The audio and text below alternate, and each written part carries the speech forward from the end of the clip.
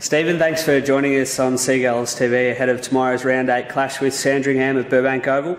Great weekend for the club last week with both senior and development sides getting the job done. Yeah, no, it was a great weekend for the boys. Obviously it was a bit of a strange game in the senior game with only 7 goals kicked at three-quarter time, and then I think we had 16 goals kicked overall in the last quarter. So yeah, it was a bit of an odd day, and the weather was perfect for footy last weekend, and hopefully it's much the same tomorrow down at the Oval.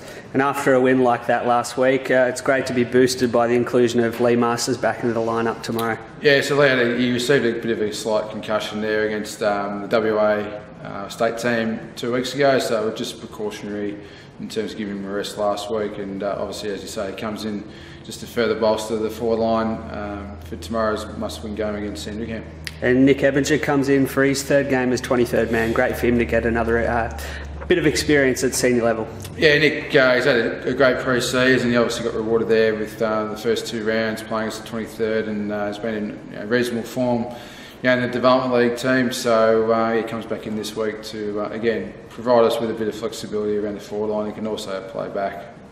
And our opponent, Sandringham, sit in 8th place. They've picked a very strong side for tomorrow's game. You'd expect it to be a pretty high-quality contest at Burbank Oval. Yeah, we went through their list last night. They got 18 to 19 AFL listed players. So similar to Geelong, it's going to be a really tough game for our boys, and we make sure we play 4 quarters and put forward a consistent effort and have a solid win if possible tomorrow over. And our development boys also have a big battle on their hands. Sandringham's development side is sitting second on the table. We've also got 4 current TAC Cup players running out with us. What can you tell us about those guys? Yeah, as you say, Sandringham have been in reasonable nick at the start of the season, so they've had the last 2 weeks off, so they'll be really fresh to hit us up and give us a good hit out. And as you say, we've got 4 boys coming through from the TAC tomorrow. So Judah Dundon and Brock McGregor have come through from the Western Jets, and they'll actually play with us permanently for the rest of the season.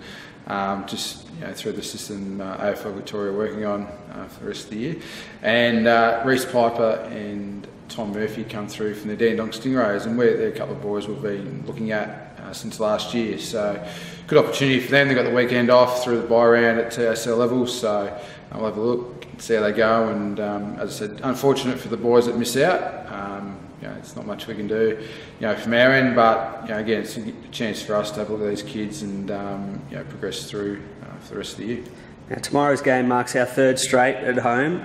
No doubt the boys will be keen to continue the momentum in front of what's been a pretty healthy crowd at home this season. Yeah, no, we've been lucky. We've had some really good weather down at Burbank this year so far, and the crowd's been really strong, which we appreciate the supporters coming out and supporting the boys. And as I say, if we can put another 4-quarter effort in at both grades, hopefully we can go 2 from 2 again tomorrow down the ground. No worries, Steve. Thanks very much for joining us, and all the best for both games tomorrow. No worries, thanks to you.